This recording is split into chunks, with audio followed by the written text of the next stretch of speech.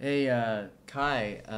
So I brought my Sony A5100 camera, and I was wondering how I can hook it up to my MacBook at home and feed it into the computer so that I have a live feed on the screen. That's a good question, Lee. And the way to do it, unfortunately, requires this Magwell or something similar that takes the HDMI output and turns it into just some sort of USB 3 MPEG stream, so that it can be consumed by a program like Open Broadcaster Software (OBS) right here that you're looking at right there.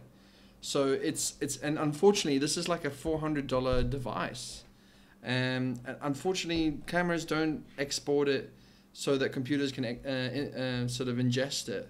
I don't know really why, but this thing runs damn hot. But it's really cool. You can do really cool things with it, like what we're doing here.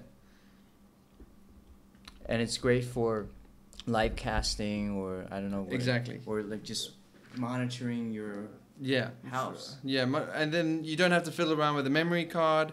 It goes straight into the computer, and you can edit it like immediately or upload it immediately. To be honest, I don't even edit half the time.